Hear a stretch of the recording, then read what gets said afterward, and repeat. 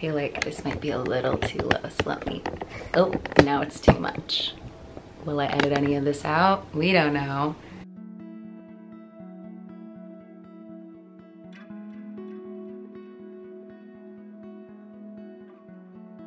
We go, hi. Hello, it's me again. It's Lindsay Heather Pearce. For those of you who don't know me, I am an actor, singer, mover. I'm never gonna be a dancer, but I'll try my hardest. Give me a combination and I will go work on it in my kitchen for days and I'll come back looking like a mover plus, okay? I'm living in New York and I am currently performing in an off-Broadway show called Titanique, which is a musical high drag parody phenomenon, glitter happy experience of the story of the movie Titanic, told through the eyes of Celine Dion and sung through with all of her songs. Just the best. So if you haven't seen it yet, come on down to the Daryl Roth at Union Square and come see an off-Broadway show that will make you need to get your appendix removed. You'll laugh so hard. But that's who I am. Actually, today is September 14th, so I'm filming this on the 2-year anniversary of Wicked reopening, post 18-month shutdown. Yay, Wicked, and it's its 20th anniversary this year. Isn't that wild? 20 years. 20 years of green. 20 years of that lion cub. And then monkeys. And that blue, beautiful, glittery dress. Being in this space today, knowing that it's September 14th and 2 years ago, we were refilling theaters, is so amazing. And this is not what this video is about, but it just was something that kind of came to my heart and my mind, and I just wanted to speak on it before getting into anything else, because it's the thing that is the most prevalent and the most forward in my brain. Have no fear, do not worry. For those of you who are not new here, we've got Emergency, which they say it's orange flavored on the packet. It tastes like raspberry, looks like raspberry. I don't know, something happened. We've got that. We've got water. This is my courtesy of the Muni orange Hydro Flask. Very fancy, thank you for that. And Jackie Burns has the same one at Titanique. And then I made that Mulgado, I'm saying it wrong. I made the fluffy TikTok coffee because it's good, with almond milk. And I have my tea right here that is too hot currently to drink, but it is stewing for maximum gloop for the voice. And then I've got a whole other 48 ounces. I pee a lot. Welcome. For those of you who are new, this is me. This is real, this is me. I don't know if I'm exactly where I'm supposed to be, but I don't know how to be anywhere else. But today, the point of today was to do a Q&A. I reached out on my Instagram and said, is there anything that anybody wants to see in my YouTube videos? And you guys had wonderful suggestions. Some things that I'd already thought about and some things that I like had material and stuff for, but hadn't thought about how to put it together. So thank you to all of you who did work for me for free. Thank you for that. The next videos will be for you. And if there's anything that you guys do want to see, you just put it down below. I take screenshots of literally everything. Raise your hand in the comments or in the ether with me now if you screenshot everything and then forget that you have, and you just have a file on your phone that's just screenshots, and it's quite literally thousands of screenshots, and then you don't do anything about it because it's overwhelming. Anyway, but this video is gonna be a Q&A. You guys left me some really beautiful questions. Some are theater related, some are not. So I thought I would just do a little Q&A and answer some of your questions. I'm not gonna say who asked because I didn't get permission. Obviously question box responses. I have to stop slouching, my chiropractor's gonna kill me. I'm sorry, Joe. a lot, you know, when you put, hello, can I speak? When you put a response in a question box on Instagram, it's not anonymous, but I also don't want to just be like, so-and-so asked this, because I don't know if they were just asking privately or not. And I'm sorry if you see some rainbowy pitter patters of light here and there. I have a prism that lives in one of my windows that gets the most sun, and it gives me joy. Keep it gay, keep it gay, keep it gay. Yeah, so let's get into it. Had to hold for some beeping of construction vehicles. Okay, first question. What's one role you wish to do but haven't? I think you'd be a great Jenna in Waitress, by the way. Thank you for that. You answered my question. Jenna in Waitress is a role that I would love to play. I love the show, I love the music. I love shows where the voices of the performers are just as much a part of the music as the band is, and I love how involved the band is. Everyone is just like working together. The actors are the props as well as the set, and it's just amazing. That's a role that I would love to do in any capacity. I love Waitress, I love Jenna, and I really love singing that kind of folky style of music. I wouldn't even really call it folky, and it's not quite country either, but it's softer than anything else that I've been singing. And I really love utilizing that part of my voice, and I would love to explore that character. I just find it really inspiring and fascinating, so I would love to play Jenna in Waitress. Next question is, would you want to do film and TV again at some point? Of course. I love television and film. That's what I did a lot of in LA when I was living there for, I think, a little over a decade, and yeah, I absolutely do. It's not up to me whether or not I get to. I will continue to audition. SAG-AFTRA, we're on a strike, a writer's strike right now that's gone on for some time, and I don't think it's gonna not happen anytime soon. So yeah, that's something I would love to get into when people are being paid what they deserve to be paid. The next question is, what would you be doing if you weren't in theater? I think I've answered this before. When I was young, I really wanted to be, is that a plane? I guess Thursday is just the busiest day for my neighborhood. I think I've answered this before.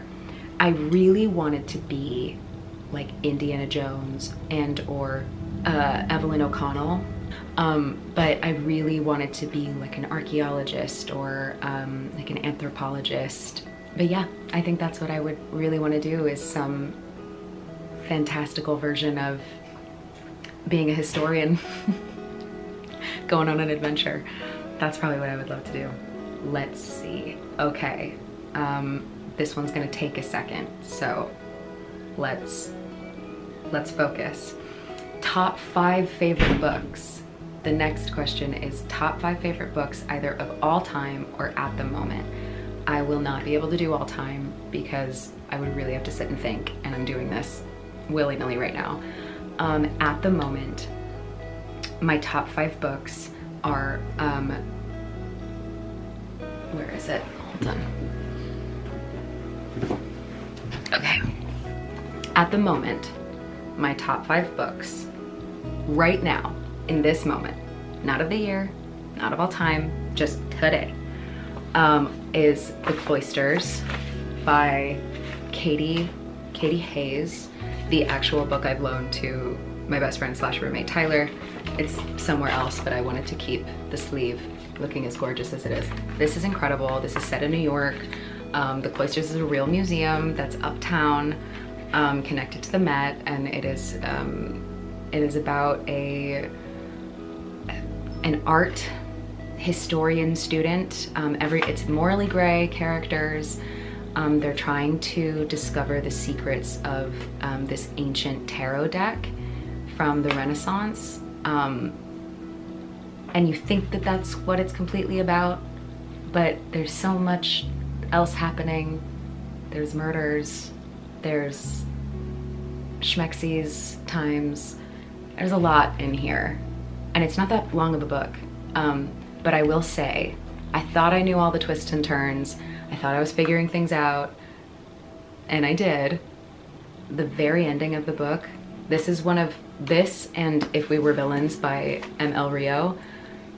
The endings of these two books quite literally made me go, like,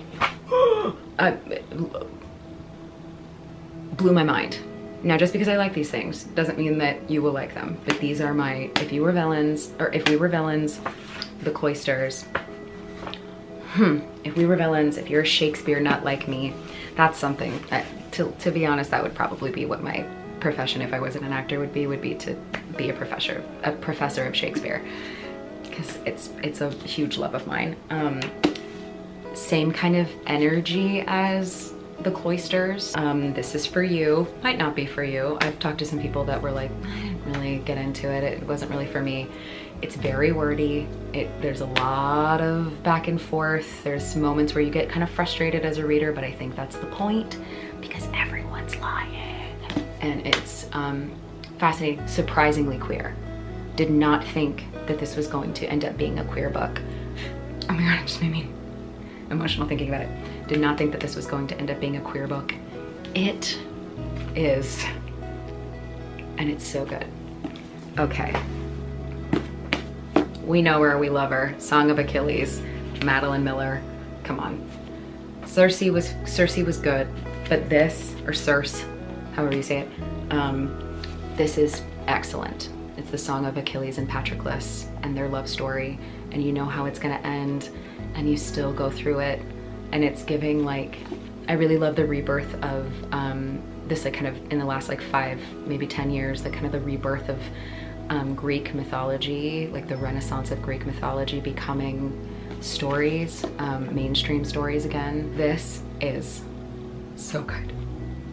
The book is poetry. I don't know what came down and possessed Miss Madeline Miller to write such beautiful queer love and poetry, and how much research she must have done to get this book set.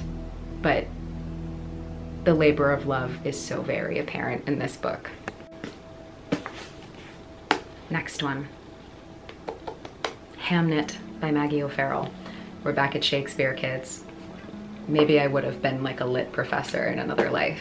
I'm just gonna keep answering that one question from a second ago. Hamnet is the story of Shakespeare's Hamlet, but like in actual real life, it is Shakespeare. It's the story of how Hamlet was written and made, but told through the eyes of Shakespeare's wife. And it's just so good. Agnes is the mother of Hamnet, and for those of you who don't know, it was supposed, or maybe has been confirmed, that Hamlet was written about a son of Shakespeare's named Hamnet, who passed away from the Black Death, which was a plague, in 1580.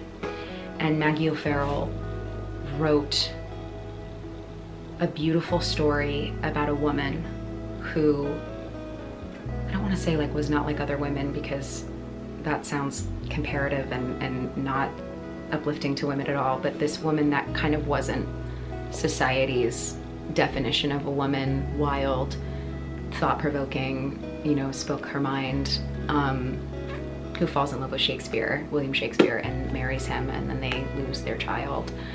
And the descriptions of what it is like to lose your life, and the way that she describes Hamnet's passing, which is, you know, it's not a spoiler, it literally says it on the back. And then Shakespeare goes away to London to write his plays, and I think the biggest thing that I took away from this book was processing in real time with Agnes loss and grief and depression, which sounds so not fun to read. And I wouldn't say that this was like a happy, happy, joy, having the time of my life read, but it was so beautiful and gentle and thought-provoking and gentle in a way, but also ugly and just so good. I wept. And I know I'm a crier, nothing new here, but this was breathtaking. Yeah, good shit. All right, Midnight Library, Matt Haig, nothing new. I read this a year and a half ago, 2 years ago. This is so good. It follows a girl named Nora. And I just love any book that's like, there's a library and then magic happens. And I mean, come on. It's giving Narnia. It's giving Starless Sea. But Nora Seed is just kind of living a life. She's not very happy. She's feeling really miserable. And from what I remember, she has thoughts of not being here anymore. And through many circumstances, which I won't get too into because I don't want to spoil it for those that have not read this book yet, she is transported to the Midnight Library. And in the Midnight Library, there are so many books. And each book is what Nora's life would be had she made a different decision. So there are so many. It's like so many alternate universes, many a multiverse of what her life can be, and she can open that book and go live in that life and see if that's the life she wants, instead of ending the life that she currently has. But she only has until midnight. And time is a little different here, but the library begins to fall apart as she begins to run out of time, and she learns a lot, and it's really beautiful and thought-provoking, very gentle in terms of putting the cookies on the lower shelf for those who need language surrounding their feelings about where their life is at. Just really, really amazing stuff. Those are my, that I guess could be a video in and of itself. Okay, next one is any dream theater roles. Oh, well, I think I'll just leave it at Jenna for now, because I've been really lucky to play some dream roles in the last couple of years, and Jenna and Waitress. If you could rank all the roles you have been, how would you rank them? That's gonna be its own video. My friend Carrie Hope Fletcher just put out one where she ranked them. And I was like, this is such a beautiful idea. And then I just saw that it's there. So maybe I'll do my own take on that as well. All credit to her. Is there a movie, book, show, etc. that has recently left you inspired / motivated? Great question. Actually, right now I'm listening to the audiobook of Fairy Tale by Stephen King, and I think that might take the place of one of the top five books that I've read recently. It's so good, and it's so masterfully woven. I feel like I'm inside a Brothers Grimm, like a true dark Brothers Grimm fairy tale, all for the love of a dog. And it is just so good, and I find myself hoping that they like make a movie or a series out of this, and then also going, don't touch it. But I'm feeling really inspired by the creativity of the world of Fairy Tale, which it's our world and then another world, and that's been really great. I've also been listening to a Dungeons and Dragons podcast called Worlds Beyond Number. If you're not into Dungeons and Dragons, that's okay. This did not feel like I was listening to Dungeons and Dragons, and I like Dungeons and Dragons. But the people that do that, if you know D&D, you know Brennan and all of these people that are in that like Dungeons and Dragons network, and the way in which these people speak to each other, and the story building, and the interpersonal relationships, and we were friends as children and now we've all grown apart and we're still friends because we grew up together, but now we're different people and we have different creeds, and those are our adult selves are fighting the love of our childhood selves, and it's just so good. I listened to it on Spotify. I've listened to the whole first part. I think it's like 13 episodes or something like that. It is so good. The storytelling, the laughter, the jokes, just felt like I was hanging out with friends, and it left me feeling so inspired. How generous they all were with their thought processes, and the way that they were building, and how helpful they were to each other, and how creative they were, and the way that their brains were working to solve problems within a scene, essentially, was just really inspiring as a performer myself. So I couldn't recommend that enough. Worlds Beyond Number. I'll put a link.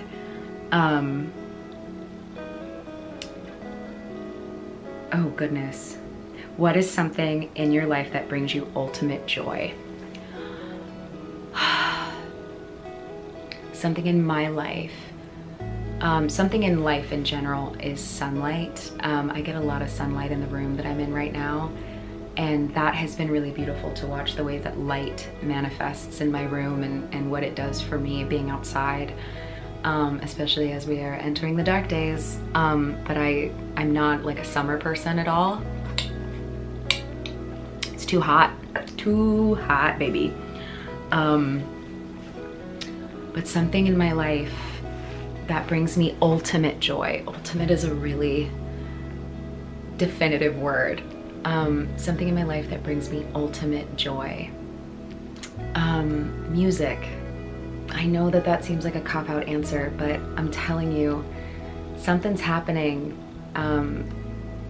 with like my Spotify and the music that's getting suggested to me. I'm just finding these beautiful gems, and artists that I would never have found if they hadn't been like put in a mix or on my Discover Weekly, or you know, whatever it is.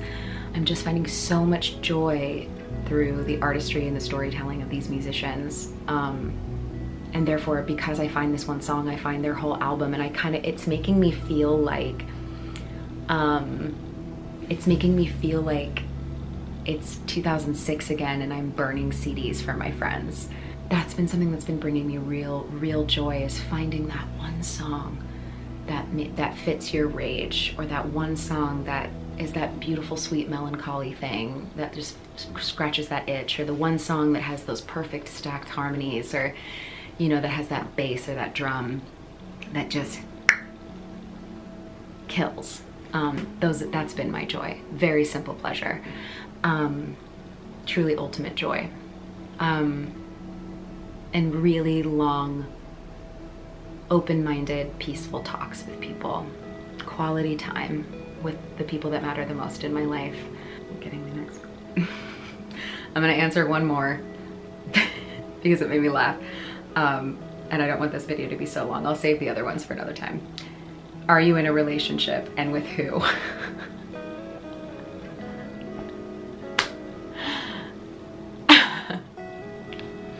I am in a relationship, very happily so, and I will not say with who. Not because it's a secret, not because, you know, I can't say, but because it's mine, and I love my relationship, and I love the person I'm in a relationship with. I mean, look at my face. The best. I love them. I've never known such gentleness and such tenderness and such stupidity. I've never laughed as much as I do with this person, and I'm very grateful for him. And you know, if my privacy settings change, they change, but I am in a relationship, and happily so, and gratefully so. And with that, I bid thee adieu. I hope you're having a beautiful day. Let me know if there's anything that you want to see, anything else you want me to talk about. I'll save the other questions for another time. Yeah, and I am going to steam a little bit and start packing up my bag to head to work soon. Thank you for hanging out with me. Thank you for being here. I really hope there were no boogers. Hang on, I just realized my septum piercing was itchy, and there might be boogies. And if there are, you're welcome. You little freak. Okay. Have a beautiful day. I'm grateful for you. Love you, mean it.